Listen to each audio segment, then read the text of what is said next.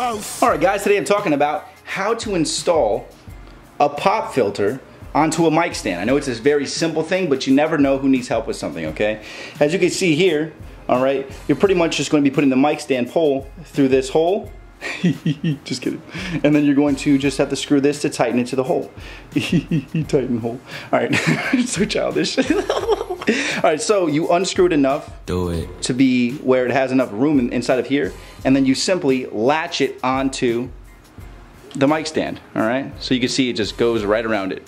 Alright, and then you simply just tighten it. Let me see if I can get this way. Alright, very simple. And then you put it at the level that you want it at before you fully tighten it down. Alright. Screwing, screwing, screwing. Alright, and now it's finally fully tightened. Okay, so the rubber grip mat goes on the end of the thing. Okay, and now you simply just adjust